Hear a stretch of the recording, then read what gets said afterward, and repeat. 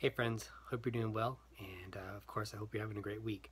So I want to give you a quick story and also a passage. In Philippians 2 verse 3 it says, "In humility consider others better than yourselves." In 1994, the Buffalo Bills were on their fourth Super Bowl trip, and they met the Dallas Cowboys in 1994. As fate would have it though, Buffalo Bills would suffer another loss, 4 straight Super Bowl appearances and 4 straight losses.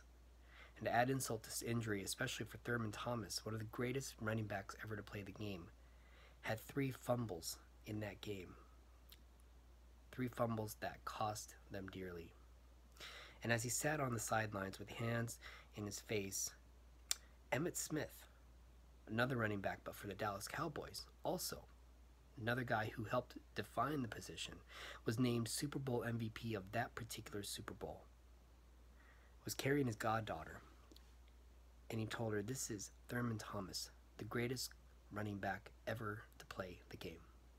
As great as a running back Emmitt Smith was, he recognized that there were others who were even better than himself and people that he could learn from. You know, as followers of Jesus, we're called to live with humility. And so I want to encourage you as well. Think of others who maybe there's a skill or talent that maybe you want to learn from. Ask them, how do you do that so well? And as well, think of others. We're no better than anybody else. And I pray as well that we can be compassionate, understanding, and empathetic.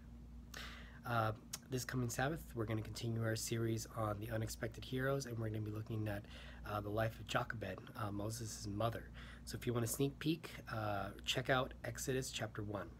Also, something new, this Wednesday before prayer meeting at 6 p.m., Wednesday at 6 p.m. on GoToMeeting, we're going to be starting a Bible study. So if you need login info, reach out to us and we'll get it to you. It's on our GoToMeeting page. And if you have any questions, please reach out to myself or Bill. Take care and have a great week. We'll talk to you later. Bye-bye.